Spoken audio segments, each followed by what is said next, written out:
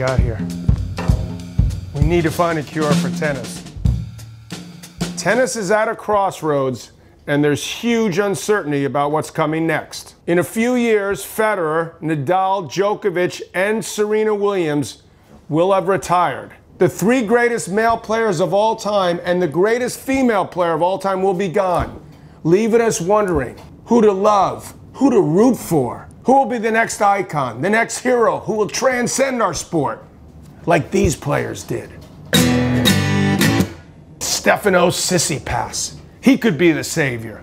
For a start, he looks a lot like Jesus. He films himself all the time so his fans can be with him on his creative journey. I watched his last documentary in Iceland. For God's sakes, it was longer than The Irishman.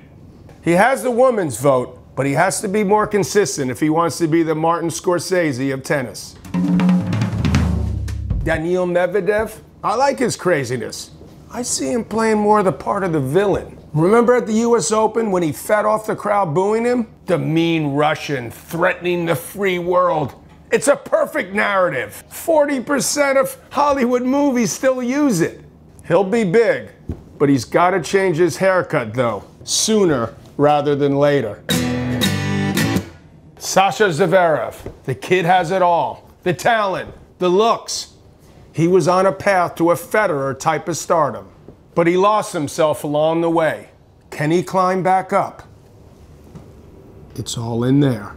Yeah, he's big on Instagram, but the refreshing candor he has with his fans doesn't create an aura of mystery. Heroes are mysterious. Look at him cuddling his poodle. That's not mysterious. That's more like the Real House Husbands of Monte Carlo. Dominic Thiem had a decent package to reach global stardom. That was before he dyed his hair blonde. You could do with some hair dye yourself. Hey buddy, you could do with some hair. Thiem's best shot at recognition is to beat Nadal in the finals of the French Open. Not sure how much love he's going to get from doing that. Hardcore Nadal fans can be a bit spiteful. Shapovalov and Aliassime, the Canadian brothers from a different mother. I have high hopes for these two, but I'm a little worried that Harry and Meghan's move to Canada will cast a shadow on whatever they achieve. If you're not the biggest star in your own country, how can you be the biggest star in the world? Coco Gauff. She is the answer to our prayers. She's destined to take off where Serena left off.